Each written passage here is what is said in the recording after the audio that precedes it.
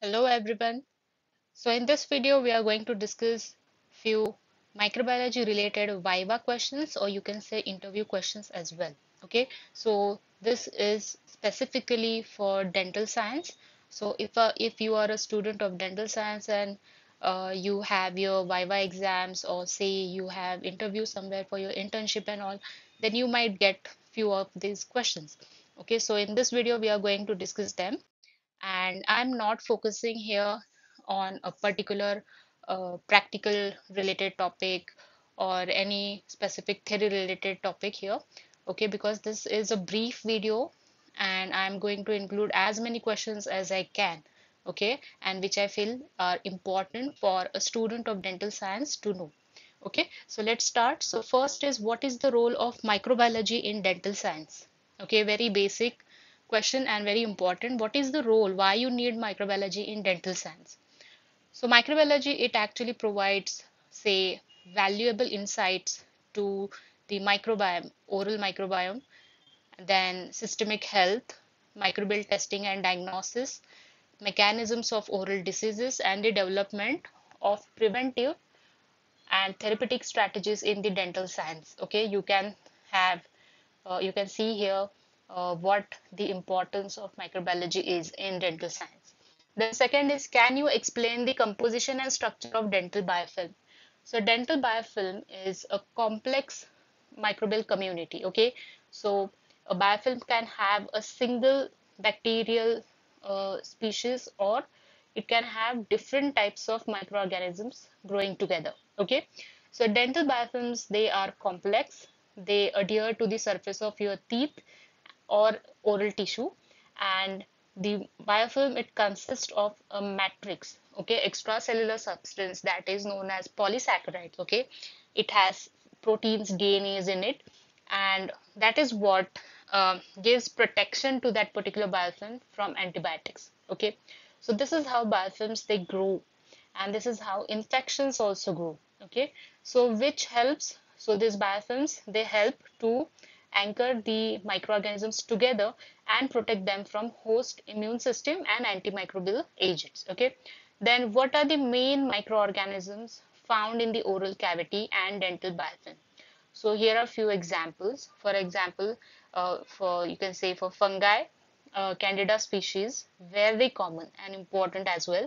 In bacteria, you may find Streptococcus mutans, some Actinomyces species, then Porphyromonas gingivalis. This is also one of the important bacteria. Then what do microorganisms contribute to dental caries or tooth decay formation? So what actually happens, you have to answer this simply, but I need to explain here so that even a first year student can answer this type of question clearly.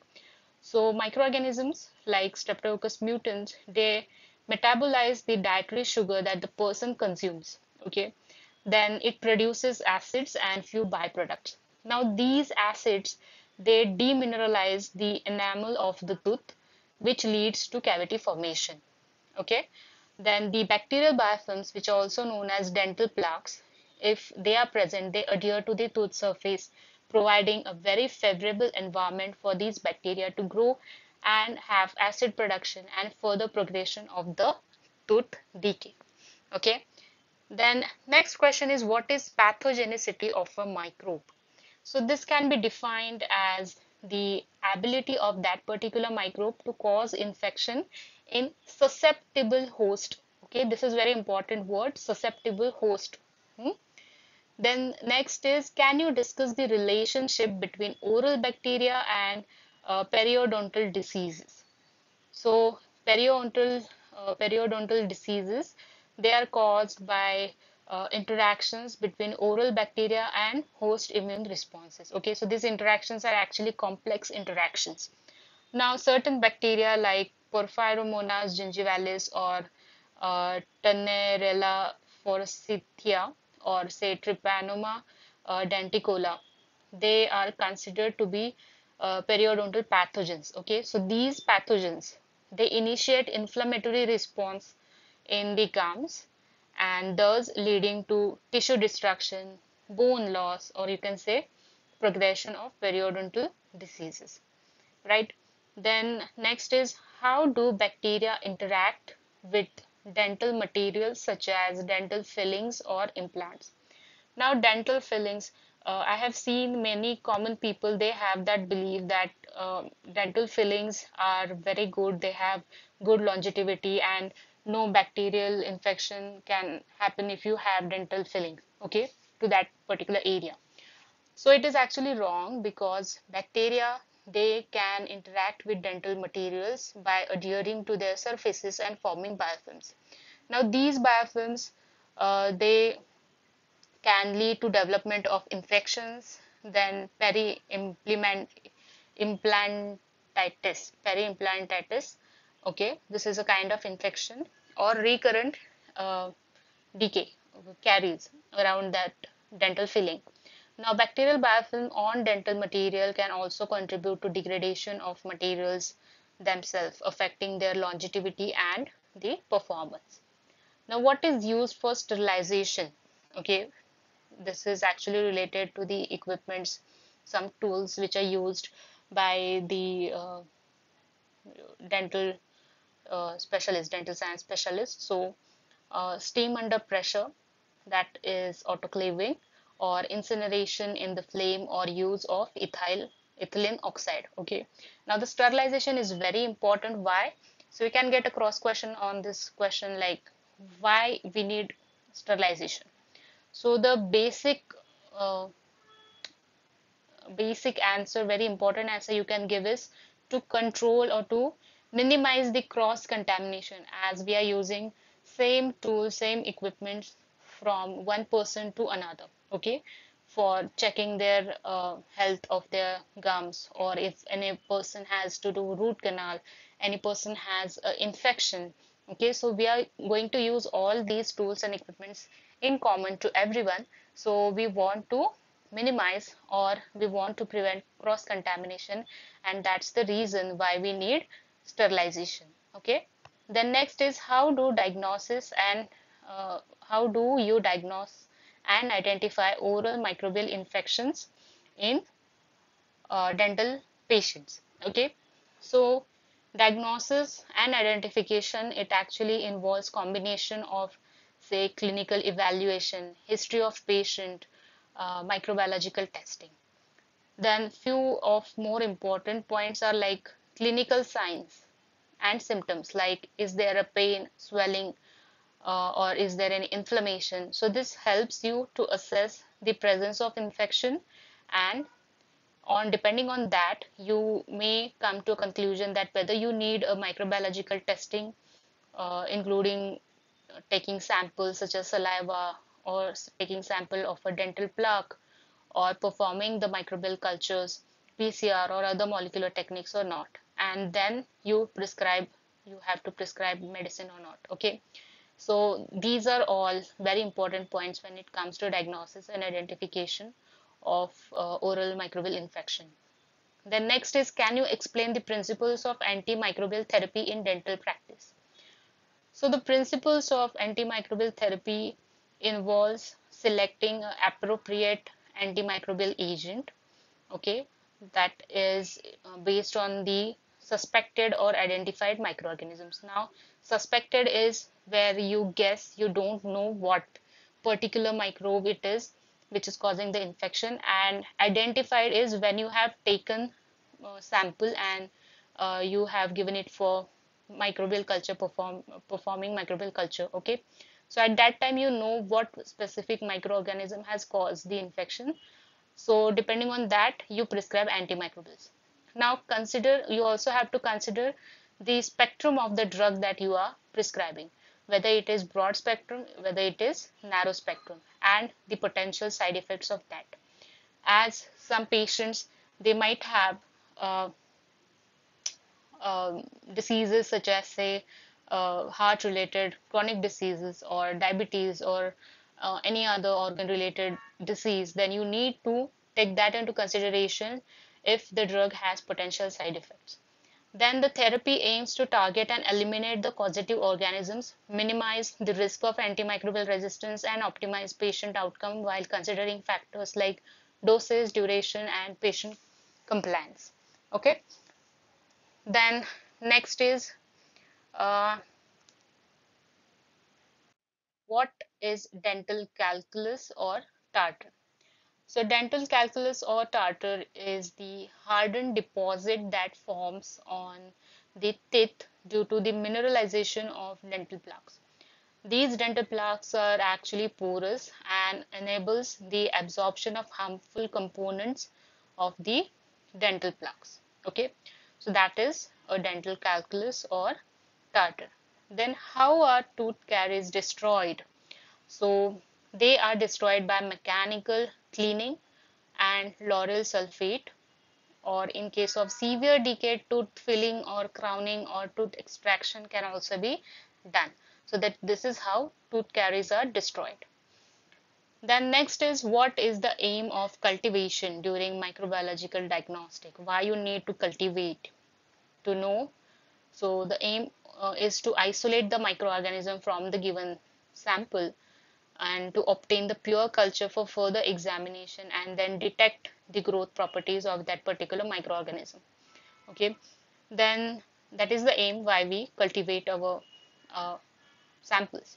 We want to know what particular organism is causing the infection and we need to give a proper treatment to our patients. So the next is the bacterial species that predominantly adheres and forms a biofilm on the surface of a salivary pellicle is which one? So the answer is Streptococcus mutans is the one which predominantly adheres and forms a biofilm on the surface of a salivary pellicle. Okay. Then next is bacteria are identified on the basis of what? So this is very basic question. So bacteria, they are identified on the basis of their shape, their staining, their morphological and growth properties, and biochemical properties. Then in the formation of plaques, pellicle formation starts within how much time? So in the formation of plaques, the pellicles, they start, formation starts within 2 to 3 minutes of your brushing. Okay, so this is how, this is the first step of, we can say, formation of plaques. Now, what are the challenges associated with the antibiotic resistance in dental microbiology? So, overprescription of antibiotics in dental practice, then limited effectiveness of commonly used antibiotics due to resistance, and necessitating alternative treatment approaches. These are the challenges which are associated with antibiotic resistance. Then how do you prevent cross contamination and maintain infection control in a dental clinic? So to prevent cross contamination, we ensure strict sterilization of instruments and proper disinfection of the surfaces. Okay, then implement rigorous hand hygiene protocol for staffs and use personal protective equipments consistently. For example, you can use hand gloves each and every time you see a patient. Okay, then next is how do you prevent cross contamination? Yeah, sorry, this one is a repeated question. So next one is, can you discuss the role of oral microbiota in oral malodor? Okay, that is bad breath. So the composition and imbalance of oral microbiota can contribute to oral malodor by producing volatile sulfur compounds. Okay, so microbiota, if it is disturbed and if it the composition is of mixed bacteria and there is a lot of acid production going on, then it may also happen that you may feel or you may suffer from bad breath as the volatile sulfur compounds are also produced. Then how do you manage biofilm related infections? How do you manage biofilm related infections in dental procedures such as root canal treatment? So managing here, it involves thorough cleaning and disinfection of root canal system, then use of antimicrobial agents and ensuring proper sealing to prevent reinfection of the root. Then post treatment follow-up is essential to monitor if there is any kind of issue and you need to address that. Okay. Then next is, can you discuss the role of probiotics in promoting oral health and preventing oral diseases? So probiotics can promote oral health by restoring the balanced oral microbiome and inhibiting harmful bacteria and reducing the risk of conditions like tooth decay, gum diseases, etc. Then how do you educate people about importance of oral hygiene and microbial controls? So educate people uh, through clear and visual demonstrations of proper brushing, flossing techniques, emphasizing their role in controlling harmful oral uh, microbes. And you can also provide some pamphlets and personalized, um, what we can say, oral uh, hygiene related training, so that they are uh, aware of the importance of the oral hygiene and microbial control. Okay, so these are few interview or say viva related questions which I feel are important for a dental science student to know.